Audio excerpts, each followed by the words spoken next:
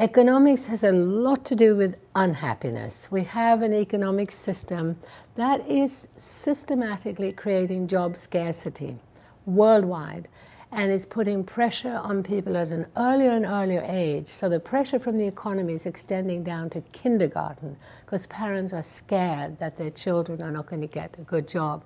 And I've seen this in India, I've seen it in Africa. It's a worldwide problem.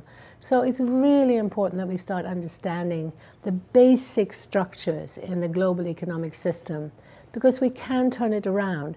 We don't have job scarcity because of overpopulation. Many people believe that.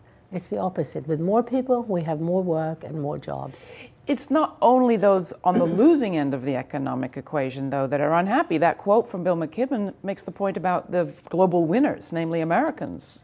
Yeah, but there too, the pressures, as we talk about, those who do get good jobs are under intense pressure to work longer and longer hours, to work harder and harder, less time for children, less time for themselves. So it's a real rat race that could be changed. That's my big point.